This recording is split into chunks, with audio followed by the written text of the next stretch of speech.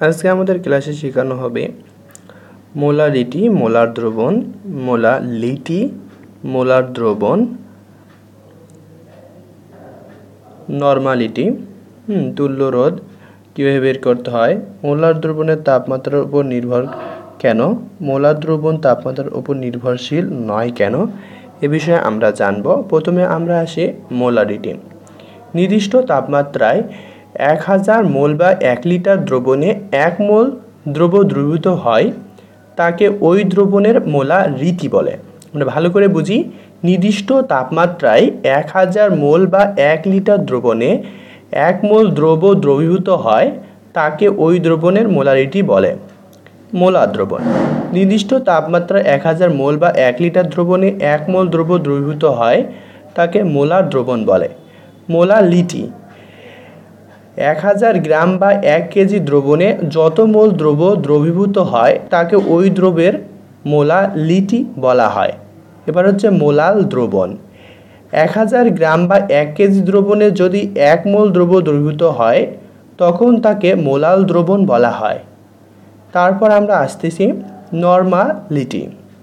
নির্দিষ্ট তাপমাত্রায় 1000 মোল বা 1 লিটার দ্রবণে যদি 1 মোল তুল্যরোধ পরিমাণ দ্রব্য দ্রবীভূত থাকে, তখন তাকে নরমাল দ্রবণ বলে।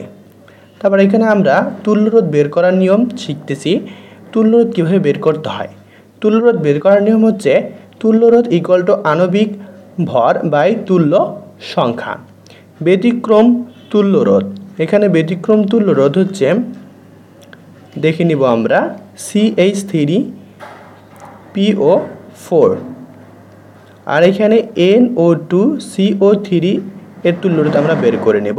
এখানে একটা সুন্দর একটা ছক দেওয়া আছে। ছকটাতে হাইড্রোজেনের পারমাণবিক সংখ্যা, তারপরে হাইড্রোজেনের carbon, nitrogen, oxygen, sodium, magnesium, aluminium, sulphur, chlorine, potassium, chromium, manganese, iron, calcium, copper, zinc, argon, iodine, এগুলা দেওয়া আছে পারমাণবিক সংখ্যা। আর এখানে আদর্শ gas PV equal to nRT। তারপর আমরা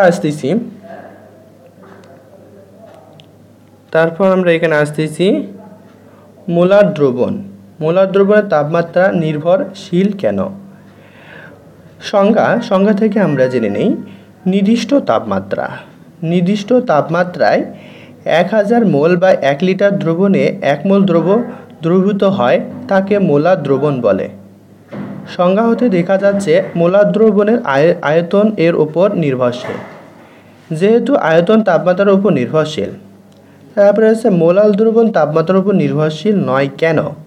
সংজ্ঞা: নির্দিষ্ট তাপমাত্রায় 1000 মোল বা 1 লিটার দ্রবণে 1 মোল দ্রব্য দ্রবীভূত হয়, তাকে মোলার দ্রবণ বলে।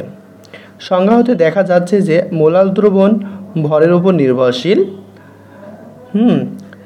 যেহেতু ভর তাপমাত্রার উপর নির্ভরশীল নয়, তাহলে এখানে কি নির্দিষ্ট? সংজ্ঞা হতে দেখা যাচ্ছে মোলার দ্রবণ ভরের উপর নির্ভরশীল নয়। যেহেতু ভর তাপমাত্রার উপর নির্ভরশীল নয়, তাই মোলার দ্রবণ কি হচ্ছে, নির্ভরশীল নয় তাপমাত্রার উপর। এই আমাদের ক্লাস ছিল আজকের। আমরা কি শিখলাম? মোলারিটি শিখলাম, মোলার দ্রবণ, মোলালিটি, মোলার দ্রবণ, নরমালিটি, তুল্যরোধ বের করার নিয়ম শিখলাম, পারমাণবিক সংখ্যা শিখলাম, আদর্শ গ্যাস এবং ব্যতিক্রম তুল্য সংখ্যা শিখলাম, মোলার দ্রবণ তাপমাত্রার উপর নির্ভরশীল কেন, আর হচ্ছে মোলার দ্রবণ তাপমাত্রার উপর নির্ভরশীল নয় কেন। এই আমাদের হচ্ছে ক্লাস।